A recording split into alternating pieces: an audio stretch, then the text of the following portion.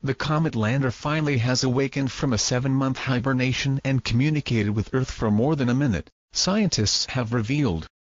The probe became the first spacecraft to land on a comet when it touched down on the icy surface of 67P Churyumov-Gerasimenko in November last year.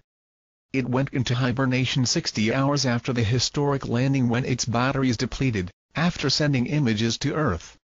The ice harpoons on the European Space Agency's Philae probe failed to fire into the ground, causing it to bounce twice above the surface before coming to rest. Since then, scientists have been trying to find the probe through a variety of methods.